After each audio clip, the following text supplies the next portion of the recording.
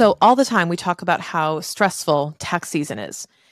And truth be told, in my neck of the woods and with my client roster, tax season is not stressful. And I'm going to tell you how we've eliminated tax season stress out of our lives, how my clients have done it, and how you're able to do it too, because it does not have to be stressful.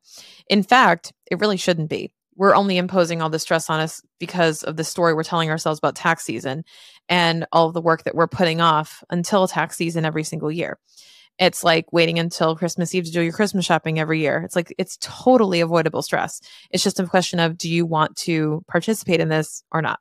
So I'm going to go through today a couple of pointers on how you can eliminate tax season stress completely just by doing a few key things that I promise do not take that much time. Number one, you can probably guess what it's going to be. And I'm going to get it out of the way right now, which is get your damn bookkeeping done. Get your bookkeeping done. If you give your accountant bank statements when you do your taxes, I'm gonna be completely legit.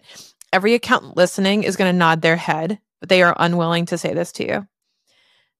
Giving your accountant bank statements instead of accurate bookkeeping, instead of accurate financial statements for your business. If you're just saying, oh, I just give my accountant bank statements and they just go prepare the tax return, what's happening is, let's just pretend that they came to you and said, hey, I'm going to need you to give me a cake next week.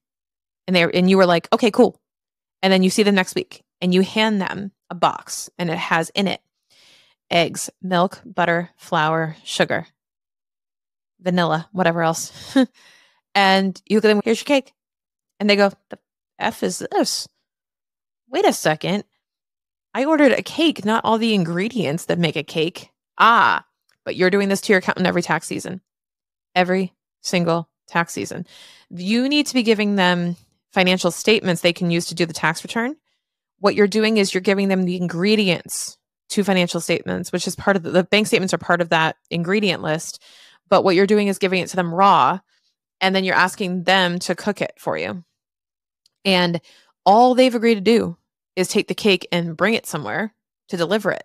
But you're asking them to bake it too. And this is the problem, is that there's not a clear understanding of what your accountant or your tax preparer is supposed to be doing and what you're supposed to be doing. Your job technically is to hand over done financial statements, unless you have specifically engaged them to bake that cake, to make the books, to make the financial statements. So unless you're paying them to do all of that, then it's not expected that they will. So if they are doing this for you, but they're not charging you extra, understand that they are probably activating some weird people-pleasing thing, because they should not be saying yes to that. They should not be doing all of that work for the price of one tax return. And this is part of the problem, is that we have really unclear expectations in our industry in accounting and taxes on what should be included and what you're expected to do. But I'll be the one to say you are expected to hand over a profit and loss, clear sets of financial statements. If you are unable to do that because of a lack of skill or a lack of availability of information, great. There is a professional called a bookkeeper that will be able to help you with that. But you need to call on them. So basically, if you're not ready to bake the cake and you don't understand it, hire a baker to do it for you, because all the accountant, the tax preparer is expecting is a done cake. So if you're not sure how to do that, then you need to outsource that part of the process.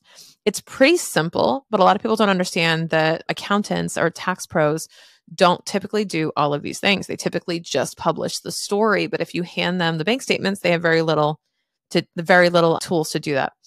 And it will take much longer. So number one, you should be doing that. And that should be happening in early January. Number two, you need to be talking to your accountant now. And I know it's like the end of 2023 right now. We're getting into January. Please call your accountants, email them, whatever method you use with them, approach them and say, hey, I want to have a call specifically for 20 to 30 minutes in January.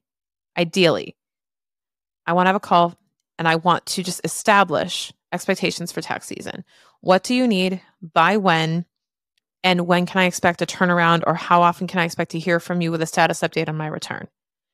And just lay that all out there. Now, that could be an email, that could be a text message, that could be a voice note, that could be anything.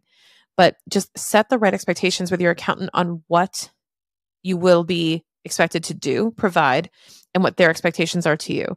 Because where a lot of the insecurity happens, and I have this conversation every single April and every single October, is we just came out of October a couple months ago, and I had several conversations with people saying, hey, I'm looking for a new tax preparer. I'm looking for a new accountant. Why? Because my other one didn't respond to me. Or I gave them all my documents in February and I never heard from them until August, or something like that. But if you are having this conversation with expectations, then you know exactly when they are or are not being met. But if you never set expectations, then you're going to get word from them when they're ready to call you. They might be really busy. They might just prefer not to be doing tax work at certain times of the year, and they're just putting it off. But if they're not communicating with you and that's really important to you, you have to make that known. Make it known what's important to you and what you want in an accountant. Because if they're not giving you that, well, yes, you can go somewhere else. But number two option is that you guys have that conversation and say, this is what I really expect. Can you provide that? And it's very possible they can. It's just that they haven't been asked to before. So make sure you have that dialogue. So again, ways to reduce tax season stress. Number one, get your books done. Have them done ahead of time. Have them done right now. Number two is talk to your accountant and set those expectations. And finally, number three, I'm going to give you a tool if you don't really want to talk to your accountant right now, or you want something you can do right now that's really fast. Here's the fastest thing you can do. Here's what I want you to go back to last year's tax return. Okay, go grab it out of the file cabinet or whatever. Go grab last year's tax return and all the documents you gave your accountant. This might be in a digital folder as well. Go open that. I want you to make a list of all the documents you got last year that you gave your accountant and how many of them they were. So like make your grocery list. So if you got 3 1099s, list them. If you got 2 W-2s, list them. If you got a 1099-R, list it. If you got 1099-B, all of these different things, list them out. Here are all the documents that I got last year from these different banks, these different institutions, these different providers, these employers. And make a list of all the businesses, make a list of all the K-1s you got, etc. And then what I want you to do is make that list in, like, say, a spreadsheet. And then pay attention to the date you got them last year. Did you get them February 15th? Did you get them in March? Did you get them in January? Start an inventory list. I'm not kidding. This is so valuable because this is going to help you make sure all the I's are dotted and T's are crossed. Start a list of all the docs that you're expecting to get this year and start checking them off when you get them and put them in a folder with this list if you're a more physical copy person, or put them in a Google Doc folder or a digital folder, a secure folder when you get them in, like scan them in and put them in there, or download your statements off your bank account right online and put them in there and organize them. Like just put them in there all organized based on what you provided last year. Game changer. Game changer. I will tell you from experience that 90% of the work your tax accountant is doing is making sense of the documents that you've sent them. If they're not well labeled, if they're not clear what they're designed to tell you, if they're not really clear where they're coming from, or where the numbers are, that's going to make their job a lot easier, or a lot harder, a lot harder if it's not labeled. But having something that's well labeled, having something that's organized, and having a list of what you expect to receive and the documents you haven't received yet, this also heightens your awareness to ask for those docs. I couldn't tell you how many times I had a tax preparing client come to me and say, okay, yeah, all my docs are in, and it's like March. And then we file their return and they go, hey, first week of April. Hey, Shan, about that, I got another 1099 just now. It's like, come on, we already just did the return. We have to amend it. So it's a whole process. It's a whole extra fee. Yes, you can possibly do a superseded return for my accountants out there who are like, you don't have to amend it, but you can basically cause a little bit of a hiccup in the process and the higher risk of something happening and going wrong if you don't have all that laid out. So definitely make a list of what you need, keep track, and keep everything in one place when you get it in those envelopes in the mail, or when you get them digitally. Put them all in one place so you can go back to them, download that whole thing and send it to your accountant. They will love you for it. Also, going back to number 2, because I thought of this as well, going back to setting expectations with your accountant. A fantastic question to have in this dialogue, write this down, is what could I do to make tax season more successful for both of us? What could I do to make tax season more successful for both of us?